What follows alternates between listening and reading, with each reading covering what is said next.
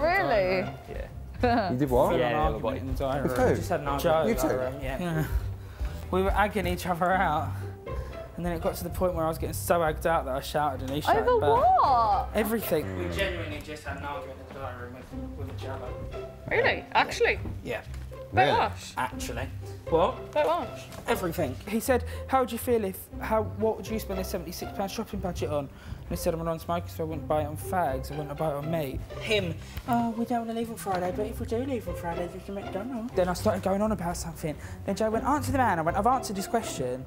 And then Joe was just like, no, you ain't. And then I said, on the silver lining note, if I did have to leave on Friday, I went, I'd get a McDonald's. Then he went, but we don't want to leave. And I said to him, all you talk about is leaving. I went, do you actually want to stay any longer?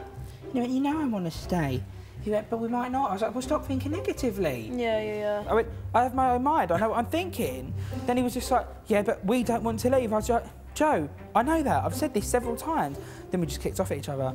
And then the man said sarcastically, as always, he went, as always, it's a pleasure to talk to you. Then the man went, as ever, it's a pleasure to talk to you, boys.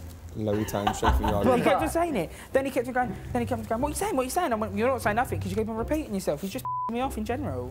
It was a Class A bicker. Was it? Bit of an upgrade than Because he usual. doesn't shut up, all he talks about is leaving. We generally said we were both just egged out tonight. It's just one of those nights where been a long night. And I said to him, well, you need to stop thinking about it as much. I went, at the end of the day, it's not what might actually happen.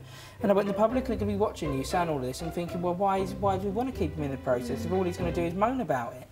But I spoke to Shane from Westlife, so I can't complain.